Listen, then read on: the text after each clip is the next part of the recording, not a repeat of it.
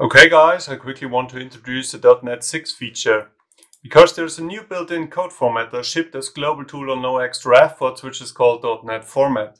.NET Format is a code formatter for .NET that applies style preferences to a project resolution. Preferences will be read from an .editor config file if present, otherwise a default set of preferences will be used.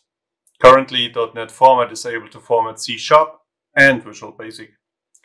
As always, more in-depth links in the video description below. And sneak peek the .NET runtime, use a .editor config itself. What can you do with it? It is for check general .NET style, check language specific code style, verify general .NET design guidelines, check naming rules, check for unnecessary code, and so on. So I would say, let's try it out.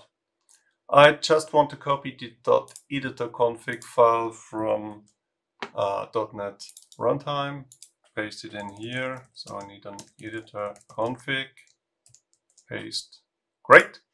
And we need some code that we can format. Let's do an .NET new console.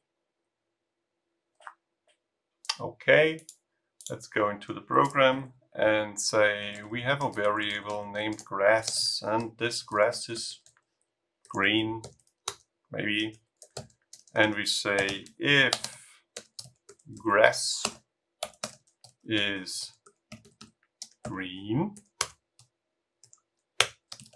you make a console write line. You are maybe on the other side because the grass is green there. So, okay. Now we have two options. The one is we just quickly type in .NET format and the code is getting magically formatted.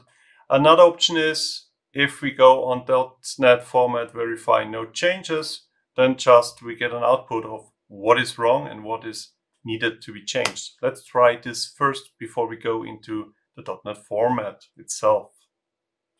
So now we see we have here in line 3 at column 3 and line 6, column 2 errors.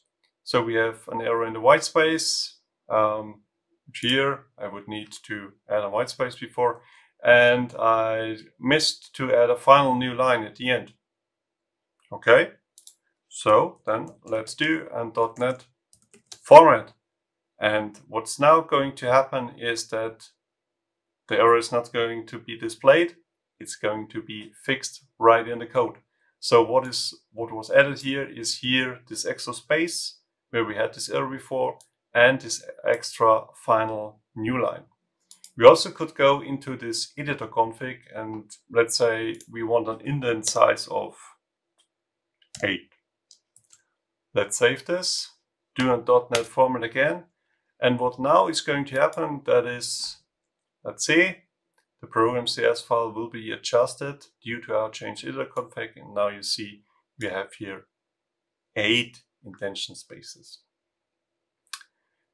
Okay, you can do a lot of things. There are a few of specific C# indent switch labels and so on. So there are a lot of .NET style, C# style things, .NET naming rules you can add to your editor config.